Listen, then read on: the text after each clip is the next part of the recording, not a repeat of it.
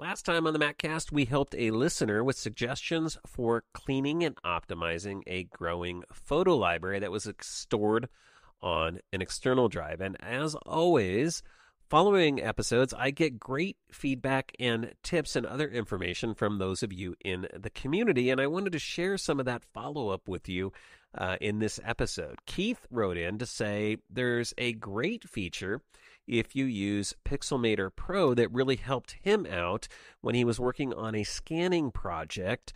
I will have a link to Pixelmator Pro in the show notes at maccast.com. I want to say it costs about $50. It is a great application, great alternative to Photoshop. If you haven't checked it out, you definitely should. But he said when you're using the straightening and cropping tool in Pixelmator Pro, there apparently is a checkbox setting that says delete cropped pixels. And what this does is actually, after you make a cropping, it gets rid of the cropped pixels. So we had been talking about the fact that photos, it keeps that history, it keeps that original, so you can always go back to it. Pixelmator has a similar kind of feature when you're cropping where it can keep all of the extra stuff outside your crop and your straightening. But if you really don't need that and you want to save some storage space, you can use this option, and then it will actually destructively basically crop that image if that's what you really want. And so in his scanning project, Keith would scan, bring it into Pixelmator, do all the cropping and straightening there with the delete crop pixels option on there, which would reduce the size of the file, and then he would import that into Photos. He mentions that if you are doing this for a scanning project, you probably also want to disable Pixelmator's setting that converts your imported photos into the Pixelmator file format. There's a setting checkbox for import JPEG, PNG, and TIFF images, so you'll want to double check that setting as well. Daniel also emailed me to recommend that another place you might want to check for large files is inside the video album. So Photos will bring in videos from your iPhone and other videos. And as you might imagine, videos can take up a lot of your storage space. So you might want to check and make sure you don't have any just like extra videos. Like I sometimes take those ones where I just accidentally hit the video button when I meant to take a photo, and then you have like a couple-second clip of really nothing you really want to save. So you could remove those. You could also archive some of your older video files, and that'll likely save a lot of storage space. And he also mentioned that since this particular listener was storing his photo library on an external hard drive, that if he wasn't already using an SSD, you might consider updating to an SSD drive from a standard hard drive to get better performance, because he specifically mentioned that the larger the photo library got, the slower it was getting. So you might be able to just, straight upgrade from a spinning hard drive to an SSD and eliminate that problem altogether.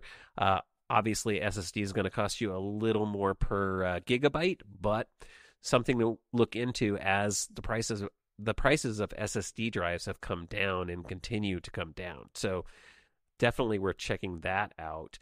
And then Josh asks an interesting question to ponder because he was thinking, it would be really great, and I think this is something we talked about in that episode, to be able to just eliminate all of the photos that are maybe blurry or not high quality, maybe they're cropped badly and those sorts of things. And he says, with all the AI technology out there surrounding photos, how come we can't just find blurred photos? And he thought to do something that I thought was pretty smart, because Photos now has that feature where it can detect certain kinds of images. So you could type dog or cat or bird or flower or tree or mountains or beach or whatever, and it will find those photos if you use iCloud Photo Library. And so it can actually find those photos, and it's because it uses AI technology to go through and analyze the images. Josh said, why can't it find blurry images? And I thought that was really interesting.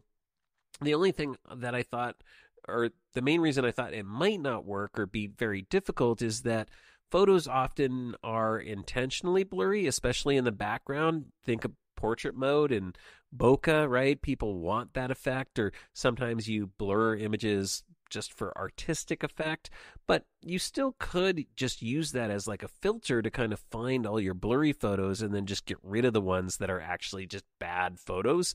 It'd also be cool, like I said, if it could find poor cropping. It does do the face detection, and it can tell where people are in portrait photos. So maybe if someone's face is half cut off, it could show you all of those images, and maybe you don't want those.